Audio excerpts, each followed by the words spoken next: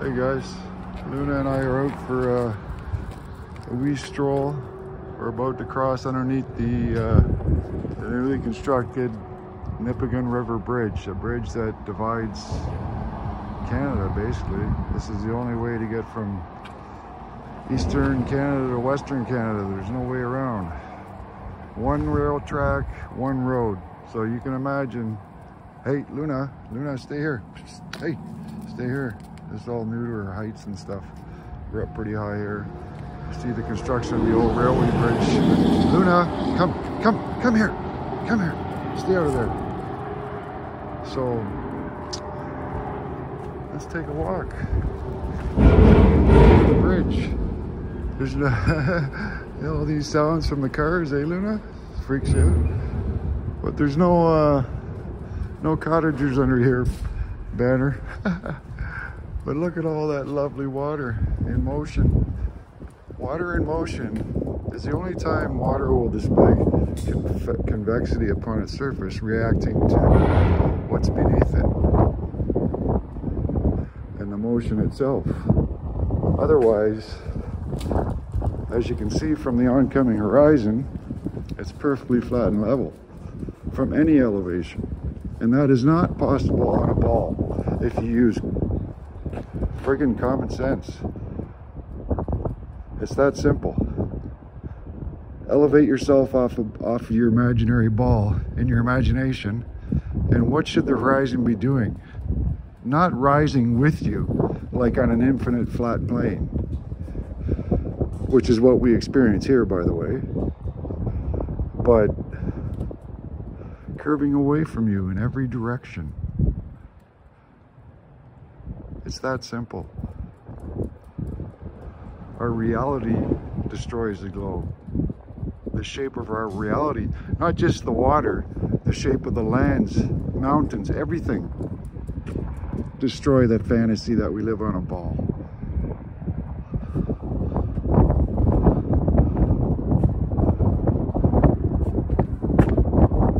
So my ancestors had a canoe factory. And the Prince of Wales on the Nipigon in 1919 may have been in a birch bark canoe that my family built here. So there's that. So we'll carry on with the walk, but I just wanted to have a little talk about reality and what we actually experience. And you can't deny that. You can't debate it. There's no debunking it. It is what it is. Hey, Mace! Anyway, I'll say hello to my amigo here and carry on. He's not a cottager, Banner, don't worry. Say hi to YouTube, man! I filmed this for you earlier, but I was interrupted by a young lad there passing by. But this is what these engineers designed, I guess. Counterweights. Instead of like cabling, you know, from here to create an equal and opposite pressure, they put these massive weights to hopefully hold her down. And it took a long time. It split the country in half. But what a massive undertaking. I think $125 million this ended up costing us. Massive project, massive failure. Trudeau.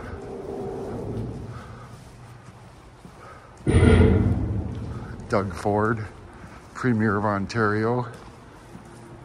Massive waste of taxpayer money.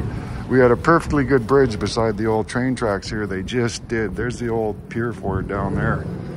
And instead of leaving up that old bridge for, you know, access, emergency access, like when a bridge fails or, you know, God forbid, alien invasion or terrorism attack, you know, what are they? Here's your prime two targets to disable Canada. Those columns there and those columns there. One bomb, and that's it for Canada. No access across our country. Is that by design? Or is that stupidity? You tell me, guys. With these counterweights, wow, massive. I wonder how far down in the ground they go. Probably a long way, as long as those, I would imagine. But Mother Nature will always win. And putting a steel bridge, I mean, they could have put an overpass here, a highway overpass, beautiful, with roundabouts to our town. And half the time it took to build this fucking ridiculous abortion of a bridge. Failed design, meant for a tropical climate where the temperatures are constant, not constantly changing from minus 40 Celsius to plus 40 Celsius. Steel expands and contracts. Common fucking sense. Just like the horizon is always fucking level. And it's not possible on a fucking ball. That is common fucking sense. So yeah, I'm at the top of the river here. Top of the bridge as the river passes under us here shortly. But this is the info. If you want to read this, screenshot it, pause it. I hope it's clear. It's quite interesting. But this bridge failed. This is steel cables, and they didn't account for minus 40 temperatures to plus 40. So both ends of this bridge lifted. I just came across, I felt the bump. I just made it past, and this whole end lifted up like 3 or 4 feet over here, separated. These engineers didn't tie down. They have to tie down this way. You see?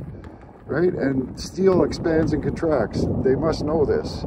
But they took down a perfectly good bridge that ran this one beside here. And they split the country in half for almost a month.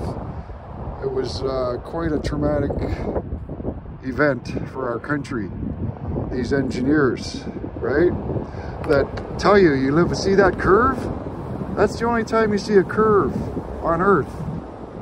That's a GoPro lens. You see, Globelings? You can see the curve there, right?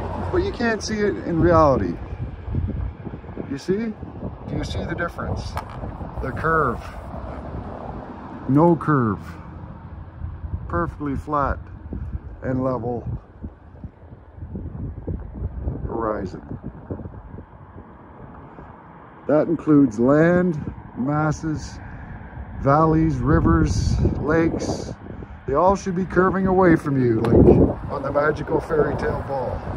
The horizon should always dip away in any direction, right? See what I'm saying? Beautiful up here. Okay, Luna's impatient. She's good, so good. Just trying to like get her comfortable with the traffic. You know, it's all new to her. She's doing really good. She's coming out of her heat. But she's turning into quite the little guard dog, I'll tell you.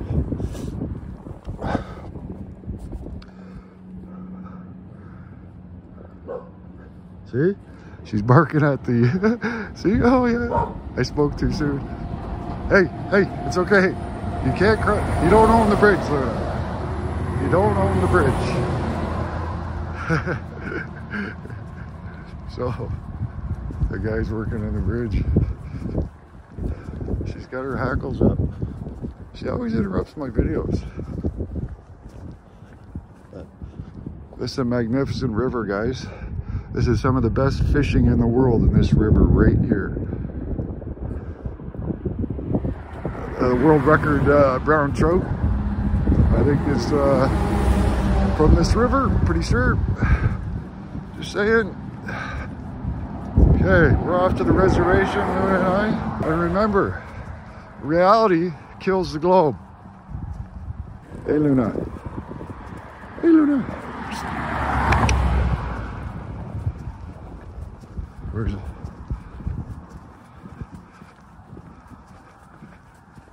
Hey. Peace out, guys. So I'm on the bridge again here.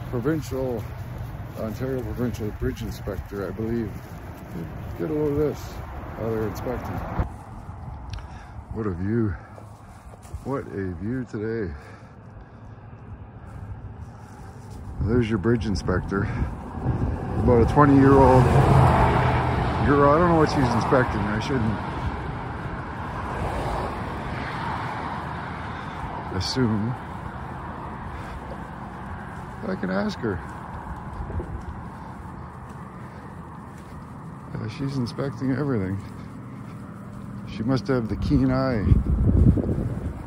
Checking bolts by hand. Yeah, you see that? Did you guys see that? So she's checking bolts by hand. Can you imagine the torque on those bolts? Do you think her checking it with her hand will make any difference, Globelings? See, I equate this to globe-tart stupidity.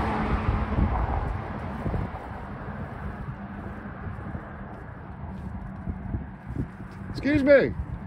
Hello. Oh, I don't want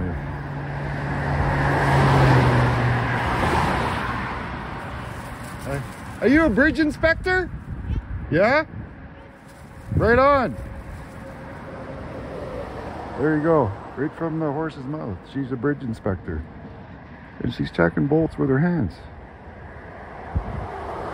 She must have a powerful grip. I know, she's just checking for anything loose. So they got a bunch of students out here inspecting the. Oh, this guy's knocking on the steel. This guy's knocking on the steel, this young lad. Oh, I hope I caught that. We're gonna ask him how she sounds.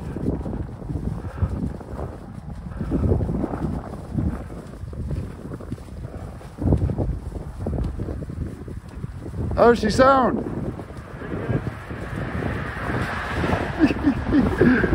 She sound all right.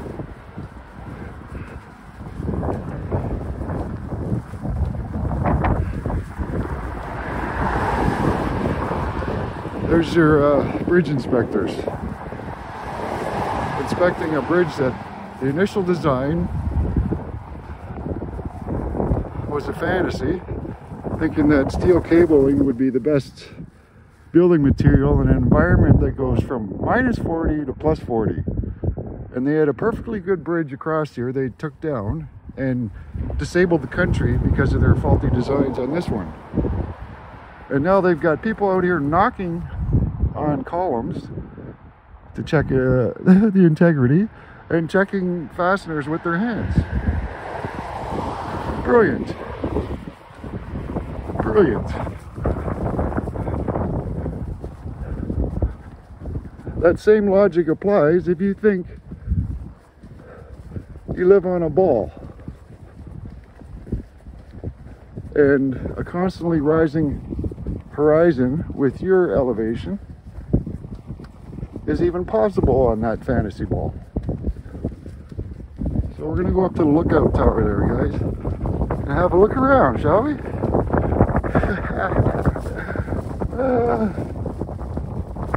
That was great. I'm just doing good. We're almost back across the river.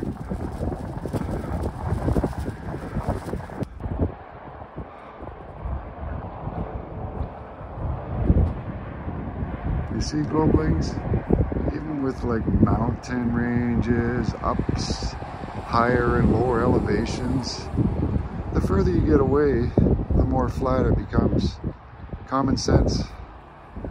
Reality destroys the globe fantasy. Well, there's a good view of the bridge, guys.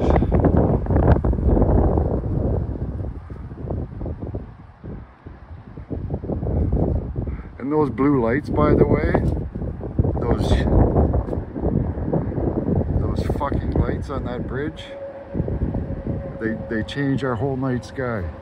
We have a blue hue through our sky now, and it's not natural light. LED light is probably worse than fluorescent light for the human condition. I'm just saying. So here's the new lookout tower, where you can clearly start to see the properties, the natural properties of water, and that water is in motion.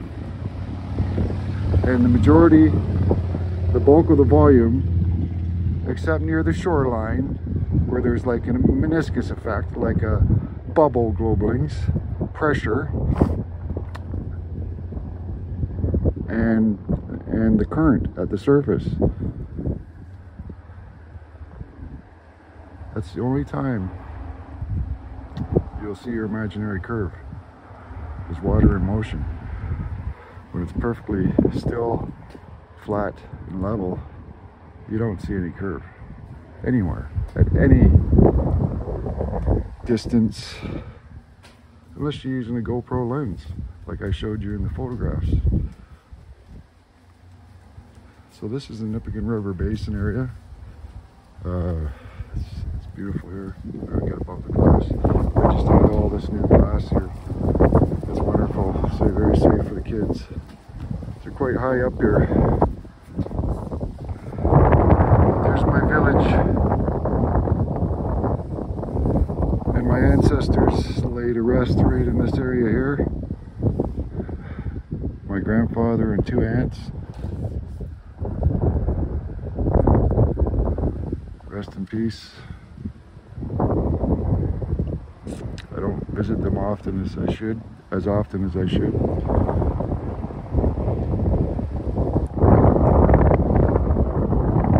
Lake Superior. And the other way up the Nipigon River takes you to another massive freshwater lake, Lake Nipigon.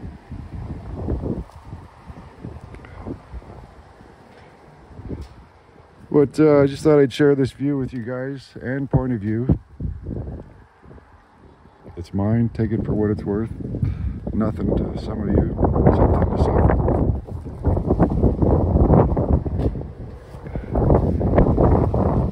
But if you accept the natural first principles of this reality, globe debunked. It's game over.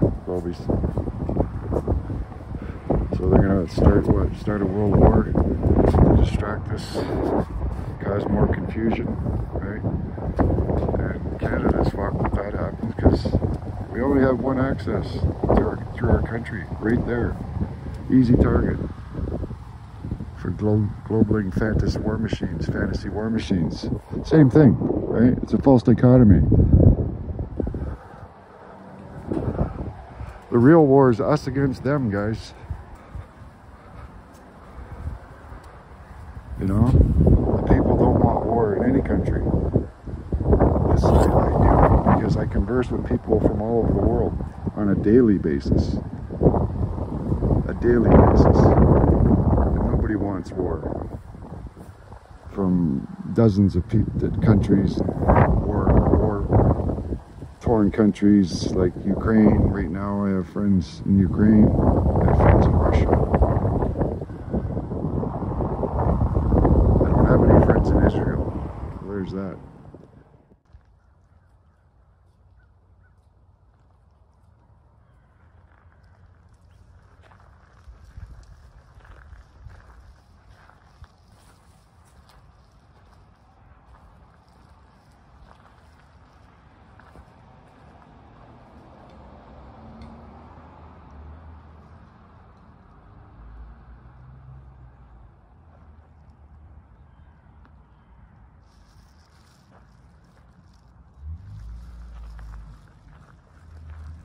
It's a lovely path through here, guys, with the view of the river.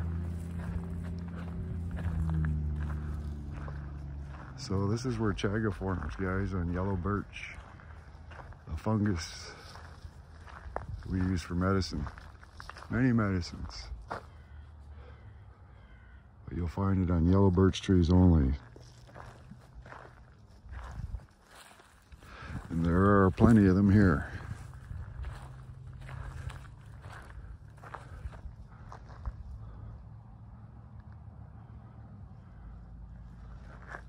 Well, we'll carry on with our walk. Luna's ahead of me there. So, choose your path wisely, which path of reality you follow. Have a great day. Right on. Peace.